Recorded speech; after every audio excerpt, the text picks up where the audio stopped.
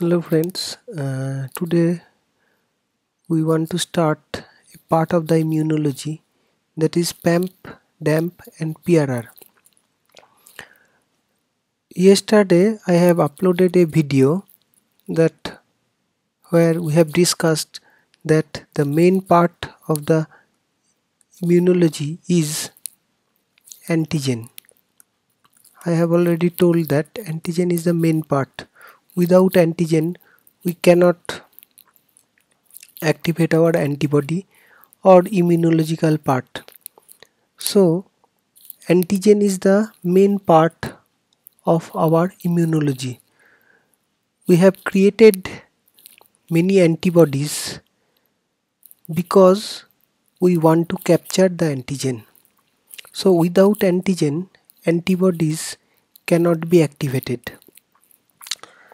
Antigens are not only that any small particles, it can be the large particle, or if you can say that antigen may be various types, like antigen may be cells and virus. You could say that it is an antigen, or you can say any molecule that also create many effect in our body, like cells and virus. You can say these are many types, like you can easily say that prion is one of the main type. Prion is one of the main type, the smallest molecule that can activated as antigen, that can act as antigen. Virus that can act as antigen. Fungus that can act as antigen. Plant products like pollen grains that can act as antigen. Parasites, they may be single cellular or multicellular, that can act as antigen. And multicellular, single cellular, many types of parasites can act as like multicellular. You can say that multicellular parasite is like worm, and single cellular parasite is like Plasmodium vivax that can cause malaria in our body. Many small and large molecules that can also create or act as a antigen, like you can say that small molecules, large molecules, like proteins. If you many peoples who cannot intake prawn, as because proteins may create as antigenic effect in their body, or you can say that can act as an allergen. In the similar way, carbohydrates act as antigen, like bacterial carbohydrate, bacterial cell wall carbohydrates. Nucleic acids, single cellular DNA, that can act as a antigen. Or any medicine, if you take any medicine, that can act as a antigen. So antigen is the main part. So we have already discussed here that antigen, and to capture antigen we have created antibody in our body. And the reaction between antigen and antibody is immunological reaction, and there are two type of immunological reactions are there in our body. We have already discussed there are 5 types of antibody, like IgA, IgG, IgM, IgD and IgE. In spite of that, there are antigen antibody reaction, you can say, as immunological reaction. And there are mainly two type of immunological reaction reaction happened in our body. One is innate immunity and another is adaptive immunity. We have all know that innate immunity is an inborn immunity, and you can say that innate immunity is very important in our body, and it is non-specific. It acts in a specific manner. And adaptive immunity, you can say adaptive immunity is an immunity that is when antigen once attack your body, then the antibody is activated, and that is one type of adaptive immunity. Adaptive immunity is fully dependent on, and adaptive immunity is very specific. We want to discuss this matter here. The adaptive immunity is a very specific immunity that can uh, adaptive immunity is very specific. It acts in a specific manner. So innate immunity and adaptive immunity are these two types of immunity we have discussed here. So in innate immunity, like you can say there are some receptors in our body that can recognize the internal antigen part, like toll-like receptor TLR, or you can say N-formyl methionine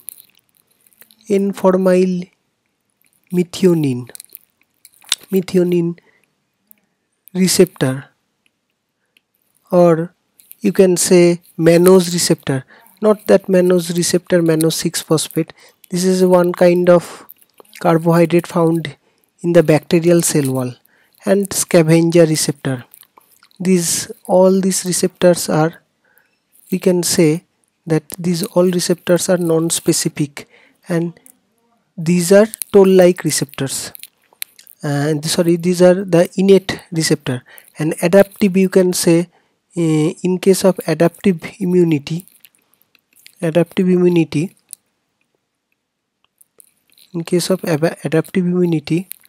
there are specific receptor like immunoglobulins IgG or T cell receptors, which are present in the plasma or blood cells.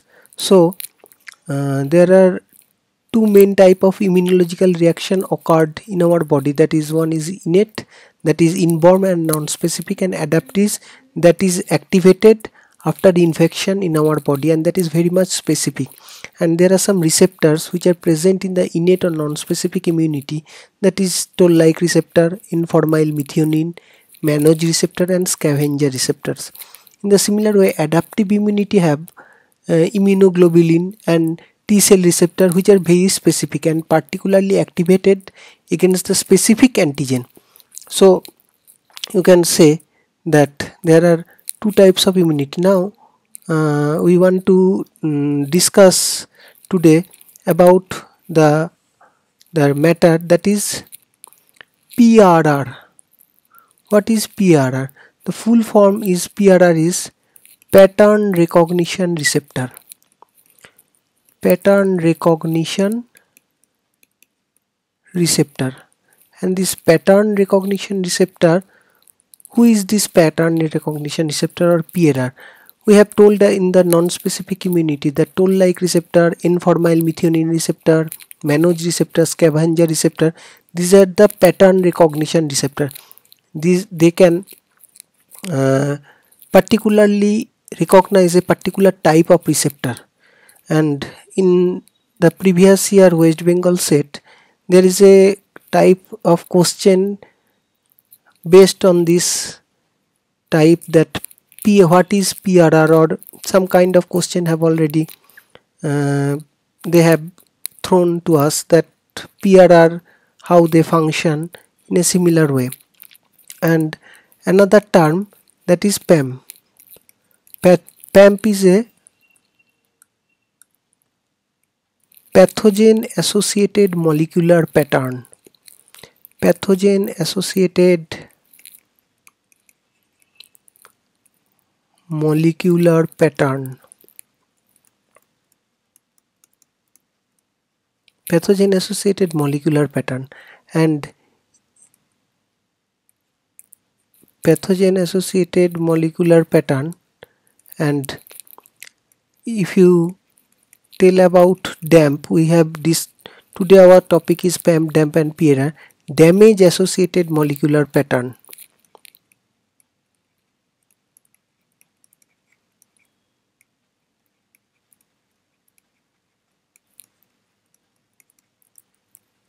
Damage associated molecular pattern. So the receptors are the receptor which can recognize the internal or external part of the antigen in our body.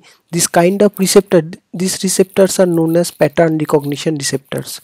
And PAMP is the part that pathogen associated molecular pattern, the kind of product or substance that is created by the pathogen in our body, and this pattern recognition receptor recognize this PAMP when they saw some kind of molecular substance in our body that they cannot recognize as the molecules of our body. Then they attach with them and activate our immunity or immunological system. In the similar way, I can say that what are the PAMPs? We want to discuss about the PAMP here. That PAMPs are, as for example, we can say the microbial substance that stimulate the innate immunity. The microbial substance that stimulate our innate immunity are called PAMPs. The PAMPs are like ssRNA. ssRNA is an example. aSSRNA, dsRNA, CpG. These are all found from the virus, and these are all the example of PAMPs. Not only they, you can also say that proteins like pillin protein, flagellin protein, these are found from bacteria. These are the examples of PAMP because they are not the molecules found in our body. In the similar way, cell wall like LPS, lipopolysaccharides, lipoticoic acid, these are all the substances we found from gram positive and gram negative bacteria. These are not the substance of our human body. And the carbohydrate like mannan, dectin, these are all found from fungi, and these are the all examples of PAMPs. So if we discuss about the examples of PAMP, we also here discuss about the example of DAMP. What are the examples of DAMP? DAMPs are the damage associated molecular pattern, any damaged substance that are present in our body but not expressed outside the cell. The substance that are normally present inside the cell, not expressed outside the cell, that are called DAMPs. Like DAMPs, you can say the examples of DAMPs like stress induced protein, maybe is the example, maybe not, is the example of, like heat shock proteins are the examples of DAMP. Crystals are the examples of DAMP, like monosodium urate. These are the example of DAMPs because these are present in our body but not in a normal phase. They are always present inside our cell, but when any body parts are affected, they are expressed outside the cell, then our immunological system become activated, and these are the DAMP and pattern recognition receptors then recognize this pattern. Nuclear protein, these are also the DAMP, like high mobility group box 1 protein, HBM1 protein. So from the discussion, if we summarize the full discussion, that the antigen is the main part of our body. Antigen is the main part of immunological system because our antibody has been created to capture the antigen. Without antigen, antibody remain inactive, and to activate our antibody, antigen is a very essential part. And today's topic, we have told that Pamp, DAMP and PRR. PRR are pattern recognition receptors, that are the receptors which recognize or capture the antigen. Pattern like receptors, like pattern recognition receptors are like they are present in limited diversity and encoded in the germline, like toll like receptor, N-formyl methionine receptor found in bacteria, Manoj receptor, scavenger receptor, and we found this kind of receptor in the innate immunity. And innate immunity is inborn immunity and is very non-specific. It can activate it against any of the antigen. An antigen may be small molecule, antigen may be large molecule. Antigens are various types. Antigen may be the prion, antigen may be the nucleic acid, medicine. In the similar way, adaptive immunity is the immunity that activated when our body is infected with some antigen once, like TCR, immunoglobulin are the adaptive immunity and they are very specific. And like Pamp, Pamp are the parts that are pathogen associated molecular pattern. These are the parts found from the pathogen. Like nucleic acid, we found small single stranded RNA, double stranded RNA, CPG island found from virus, bacteria. These are present. Nucleic acid, protein, pillin protein, flagellin protein found in bacteria. Cell wall lipid like liposaccharide, teichoic acid found in gram negative and gram positive bacteria. Mannan, carbohydrate, dectin, glucans are found from fungi. So these are the products found from the pathogen. So we can say these are the pathogen associated molecular pattern. When these kinds of products are found in our body, our antibody become activated, because these are not the normal part of our body. Like single stranded DNA present in the cytoplasm, single stranded DNA is not found in the normal human body. So you can take Pamp is the product that is found from the pathogen. So it is known as pathogen associated molecular pattern. Pathogen part is known as Pamp, and normal damaged body parts is known as DAMPs. So this is today's discussion, that we can say that very small part here we have discussed that Pamp and DAMP. Thank you guys for watching this video. If you like this video, if you want to see this, if you see this video, please like and subscribe my channel. Thank you very much.